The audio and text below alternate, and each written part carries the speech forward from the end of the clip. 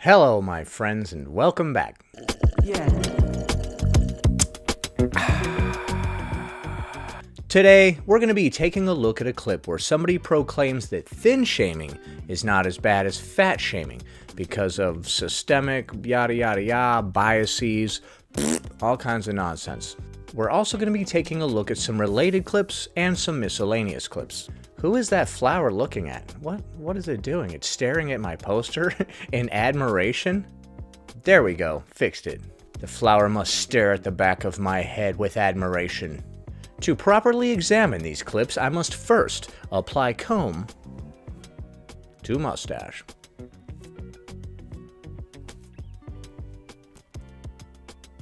Alright, so this person is saying, fat shaming and skinny shaming are the same, like it goes on both ways. I agree. Of course it's the same. Why would there be any difference? Fat shaming and skinny shaming are the same. Actually, no, they're not. Actually, yes they are. Takes care of that. Dunsky. Anyway, that about does it. I just end the video right there. Fat people are denied jobs. No, they're not. Show me the statistics that prove that fat people are denied jobs. Oh yeah, you don't have any. You're literally just pulling this out of your rear end. Proper medical care. They're not denied proper medical care. If somebody tells you to lose weight, that's in the interest of your health. And it's being recommended to you by a healthcare professional, a doctor. Health insurance, they're paid less. Health insurance. Okay, you might have to pay more for health insurance because you're currently suffering from a chronic illness. It's just the nature of health insurance. If you go to get insurance, they're going to ask you a bunch of stuff like, are you a smoker? Are you old? Do you slip on banana peels all the time? If you answered yes to any of these questions, we're going to have to charge you more because guess what? You're more likely to be going to the doctor all the time because you have one of those conditions. Obesity, much like slipping on a banana peel frequently, is a chronic medical condition.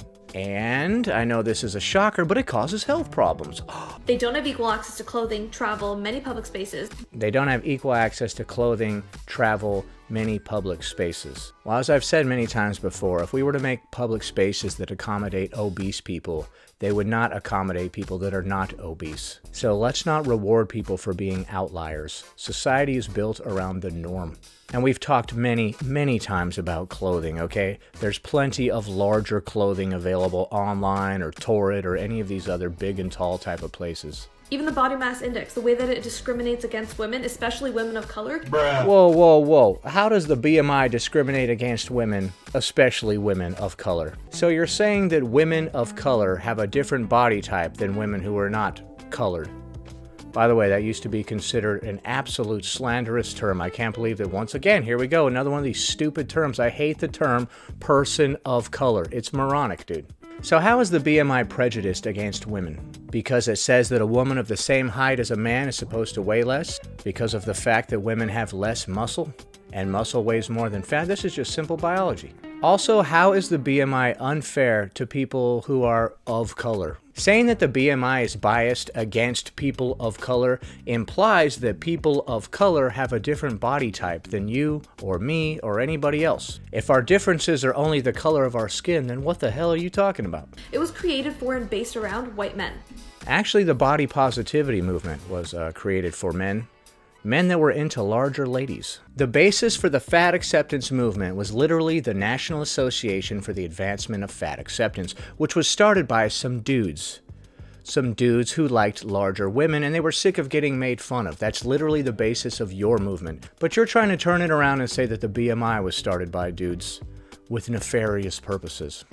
Look at your own movement, if you could call it that. Like, fat phobia is literally rooted in anti-blackness. It's What? This tired ass saying again. Alright, well let me ask my black viewers. Do you think that fat phobia is based in anti-blackness? When somebody tells somebody, hey buddy, maybe you should lose weight, do you feel personally attacked as a black person? I would think not. But you know, I could be wrong. I mean, you tell me. And are you sick of all these people trying to gain validity for their movement by roping you in?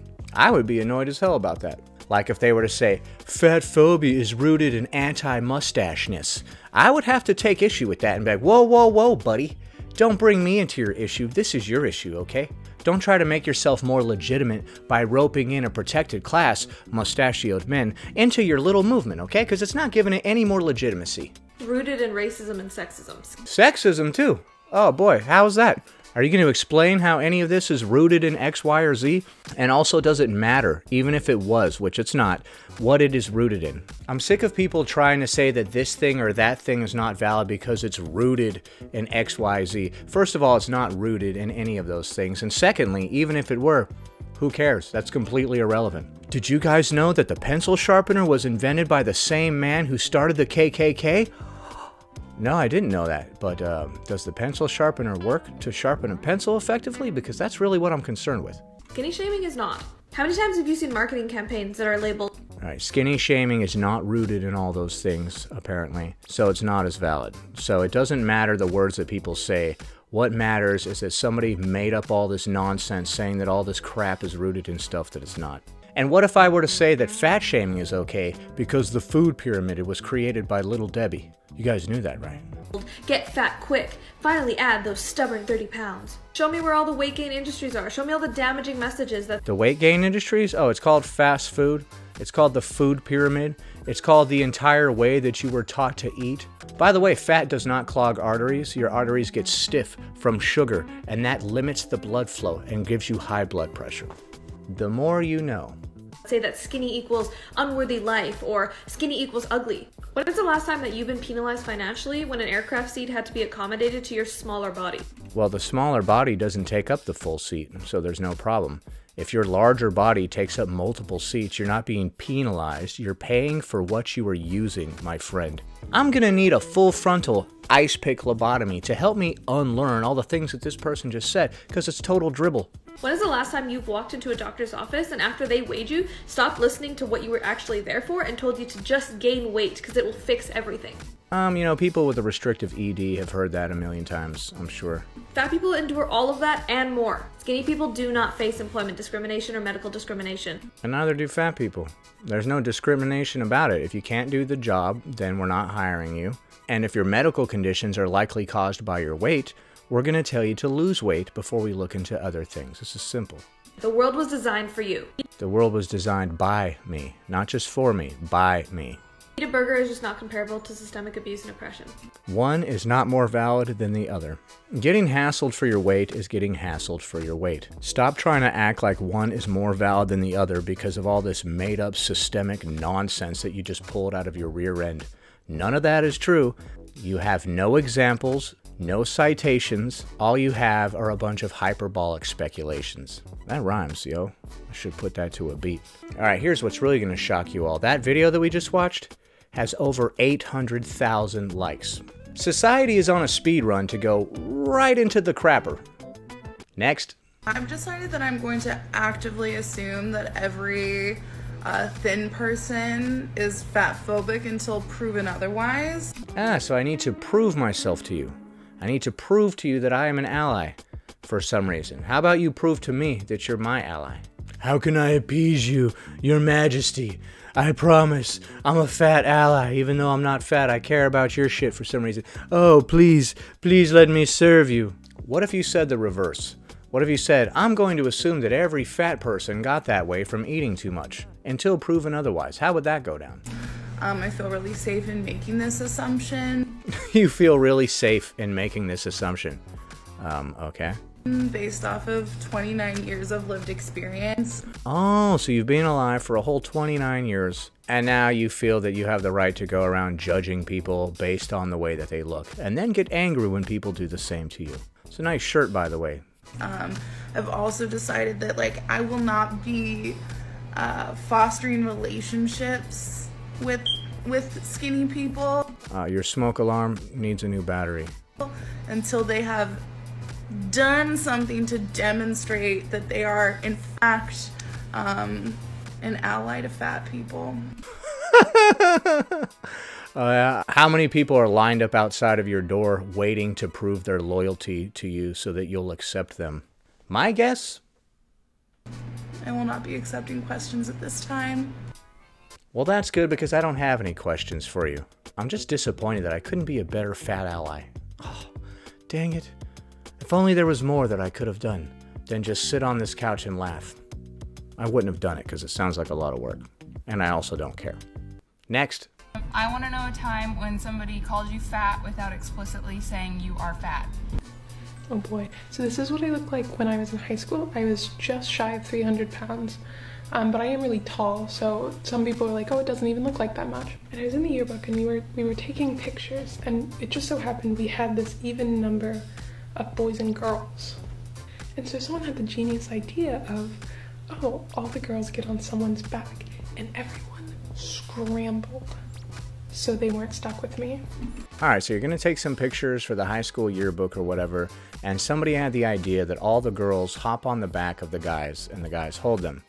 You are in a larger body, as it were, so this must have been mortifying. And so it's down to me and one dude, and I was about to say, like, oh, it's okay, like, I'll just, like, we can just stand off to the side. This guy freaks out and is, like, so upset. He storms out. He's like, I can't carry that bitch. Oh, man. Oh, man.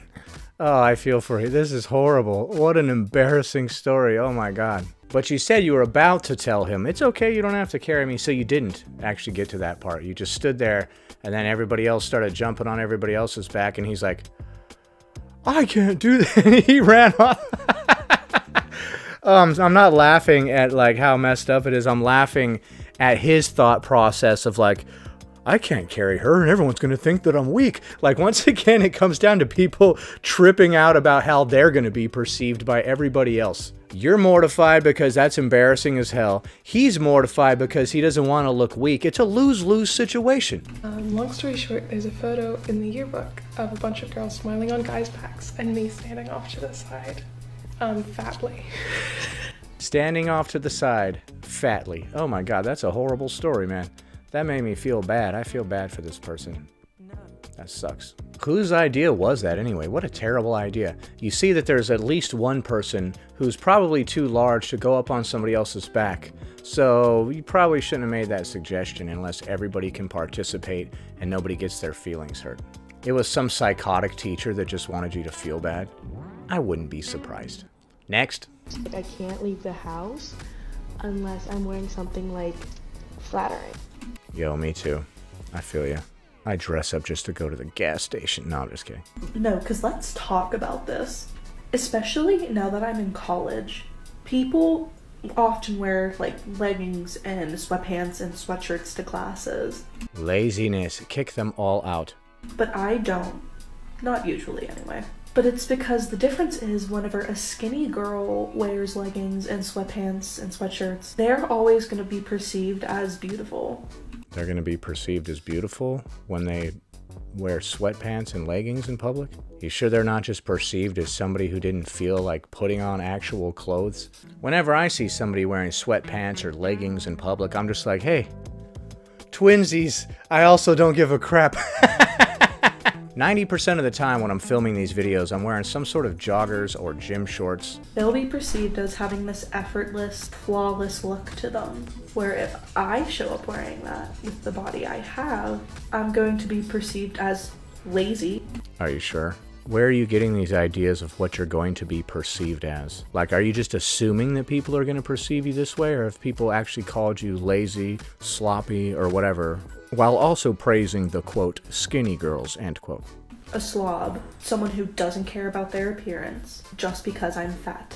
Is there a parallel to be drawn between this and like when a skinny person eats a bunch of food versus when a fat person eats a bunch of food? One of them people think is cute and quirky, and the other one is like, oh my God, what are you doing? And like, I decided to wear this today. It's a rainy Monday. And I just wanted to go to the library and study. The amount of dirty looks I got compared to when I wore a flattering outfit, astronomical. The amount of dirty looks you got. So you were looking around the room to see if anybody was giving you a dirty look. Well, let me tell you something. If you go into a room and you automatically think that everybody is perceiving you negatively, you're going to see that on everybody's face, whether it's there or not, because you're all obsessed with how everyone is perceiving you. You're like, oh my God, they're looking at me, they're judging me. Some guy like is looking at his book, he just glances over, but he's got this look on his face. And then you're like, oh my God, that was a negative look because of the clothes I'm wearing. Whether they are perceiving you negatively or not is irrelevant. You're going to perceive it that way. Once again, most people aren't paying attention. I guarantee you, the dude at the library who glanced over at you like that wasn't giving you a dirty look because of how you're dressed. He was just like, oh, somebody made a noise. I lost my focus on this freaking book. And then he started thinking, God, I hate my life. I hate college. Will I get sick? Was that one girl negatively judging me when she glanced over at me? Astronomical. Alright, so once again, somebody thinks that they're the center of the universe, and everybody is staring at them and judging them negatively for the stupid little crap that they do in their life that nobody else is actually paying attention to. I've got a public service announcement for all of you. Nobody's paying attention to you. Nobody cares. Everybody's just as worried about their own crap as you are about your crap. The dude that you thought looked over at you negatively was thinking that you were looking at him negatively. He's like, why is that chick judging me? And then you're all like, why is he judging me? It's hilarious. You guys should get together. So is there any validity to the idea that it's okay to thin shame people, but not okay to fat shame people? No. What's good for the goose is good for the gander. It's either all okay or none of it's okay. You're not special because you perceive yourself to be part of some protected class. There are no protected classes. You can all get it just the same. Anyway, that about does it. Thanks for watching, commenting, liking, and subscribing. And I'll see you in the next one.